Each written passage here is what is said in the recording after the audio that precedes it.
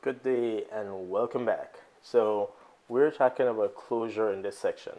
And don't worry, I did say like 3 videos ago that we're really close to getting out of this chapter 5 on JavaScript.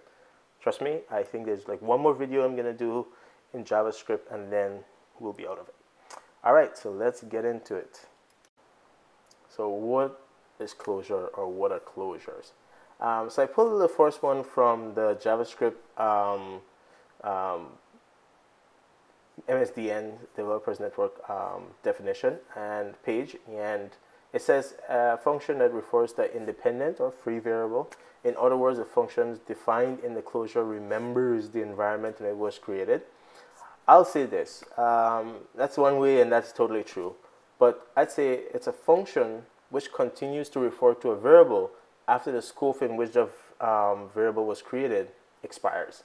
And I'll try and show you that just now. So hopefully between the two definitions you could kind of get a feel for what it is. It's basically being able to have a function that access to variables somewhere else that were defined somewhere else, okay? In another environment as they put it in the first case. So, or scope, if you like. So let's see some details. Okay, so a couple of videos back we talked about scopes. We said that there's global scope. You always have the global scope regardless of which environment you're in, whether it's a web browser or a Node.js environment. You always have a global scope, and it also comes with some variables. Now I'm leaving those variables out like console and underscore directory or whatever. Those are not important here. What I'm trying to say is that we have this scope called global scope, and then I'm trying to put in the variables. I know variables are going to be defined in the different scopes, but I'm trying to put it to the side for illustration because I want to show you what's happening with the variable as you go through different scopes. And keep in mind that we talked about this when we talked about scope a couple of videos back, that a function introduces its own variable scope, okay? So, all right, let's see what's going on here with closures.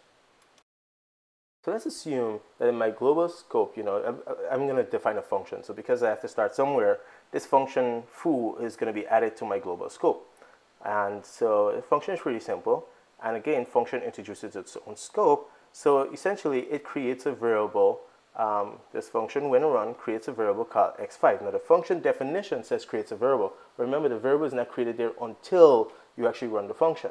So I run this function, and this purple represents the scope of that function call.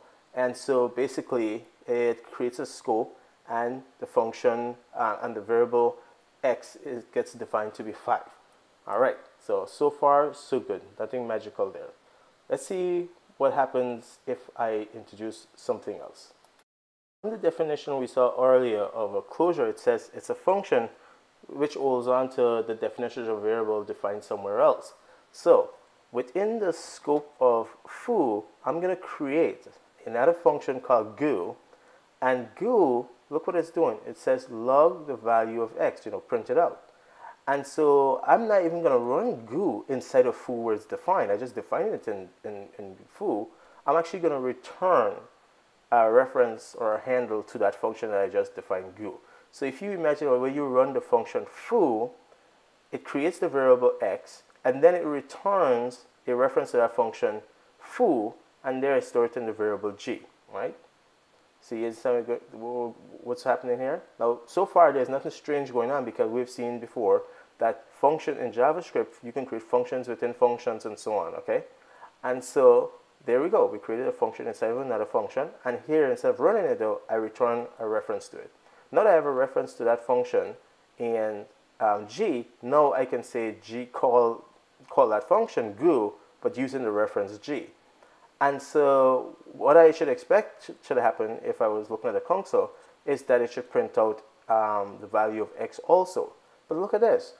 If I said that x was declared in the scope introduced by foo, once foo returns, which is when it returns an handle to g, well then that variable x should be destroyed. So later on, even though you have an handle to goo, when I call goo, it should be like, hey, I don't know where x is because it's gone. I mean, the function that created it, foo, doesn't exist anymore, and it's not running or whatever.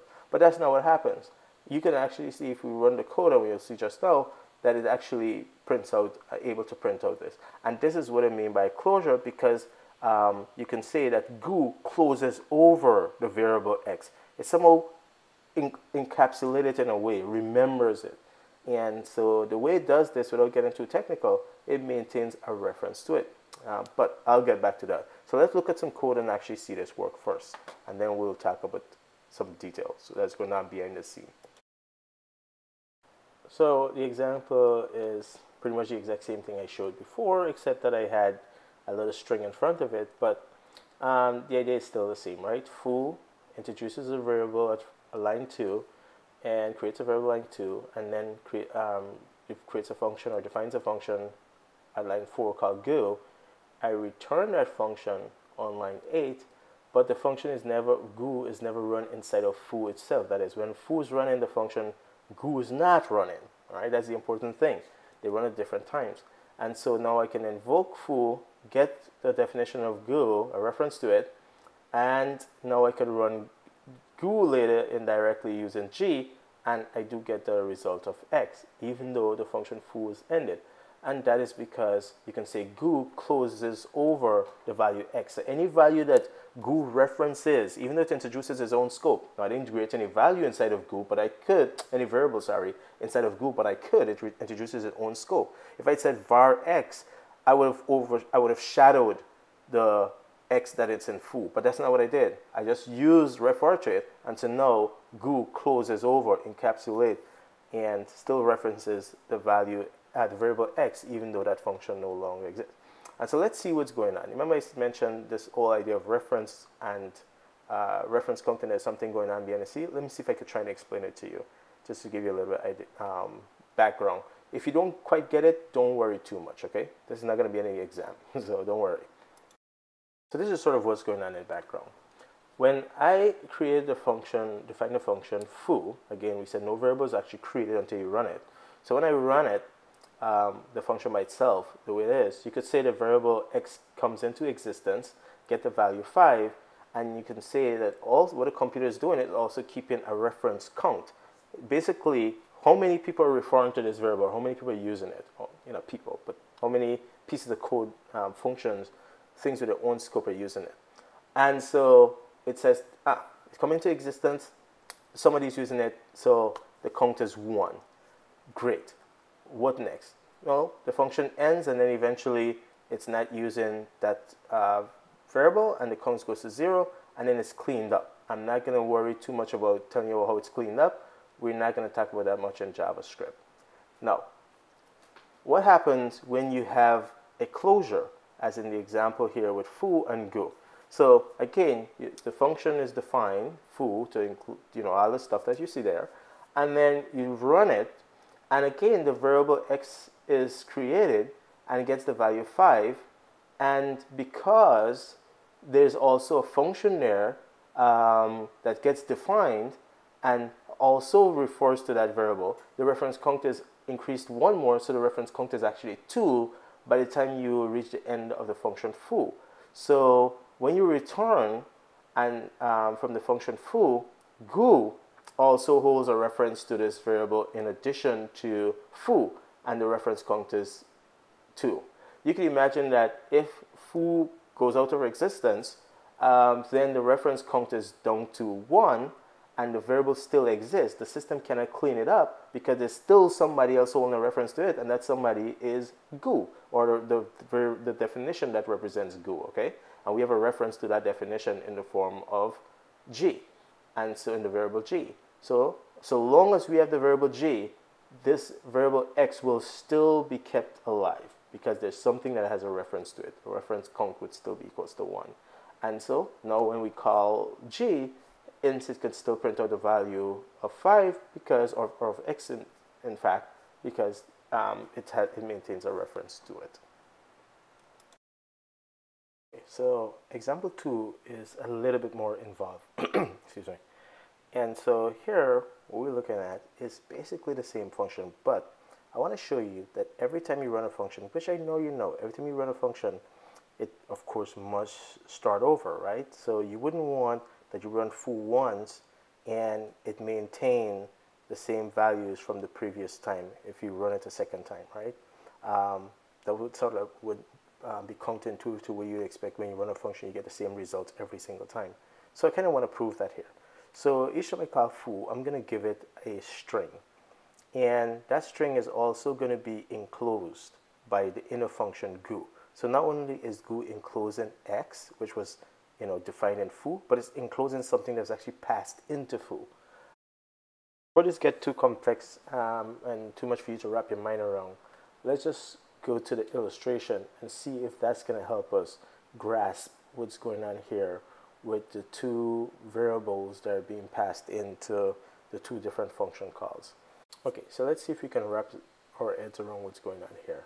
So the function definition is just as you saw in the code, and here to remind you, it's just that goo is being wrapped around two variables. A reference has been passed in as name and the variable x defined in foo. Now, that's nothing really new, unless you think it's interesting that it can enclose those. But like I said, anything that the function is using, it's going to close over it, okay, and maintain a reference to it. So let's see what that's doing to our reference count. So when I create a variable bar in the global namespace, well, that's created as a reference count of 1 because it's just in the global namespace. And now when I pass it to foo, the reference count goes up to 2, okay? But not really 2, actually, it goes up by 2 to 3. And the reason why is because foo has a reference to it and goo has a reference to it, in addition to the reference being held in the global namespace. Does that make sense? And so that's why x only have a reference count of 2 because it's inside of foo and it's inside of goo. But bar is in the global namespace, it's inside of foo and it's inside of goo. And because goo wrapped around it in closed name, the reference count went up to 3. If I did not pass or use, if I did not use name inside of goo, then the reference count would remain 2 because it's just the global namespace and foo. If I passed it into goo, the reference count would have still gone up by 1, okay? So by another additional 1. So, all right. Now, when I call foo and I store the return value and I get a g as a reference to some function that was created and called goo, but I don't care about that name because a reference to it has been returned, it's stored in g. That function g, when invoked, will print out x, and it would also print out bar because when that was created, it closed over name when it had the value or reference to bar. And you can see the same thing happening when I call foo a second time, but this time with tar variable. And of course you'd expect a reference to that inner g to be stored in f, and of course not be the same, and it is closing over the variable that was passed in at the time when I call foo, which was tar. And of course that's why you see the reference count change that way, and you'll see the result as which I showed on the previous slide. Now, I appreciate all the viewership, and I love you guys. Thanks for coming in and support me and watching my videos. I hope I'm able to teach you something, and these have been illustrative. I have my own way of teaching, as you probably noticed. There are other resources on the internet, and I invite you to try those also. But if you really like the channel and you like what I'm doing, please show your support by subscribing if you haven't subscribed already, or if you are subscribed, let your friends and family and whoever else know. They can check it out too and ask them to subscribe. All right, thanks. See you in the next video.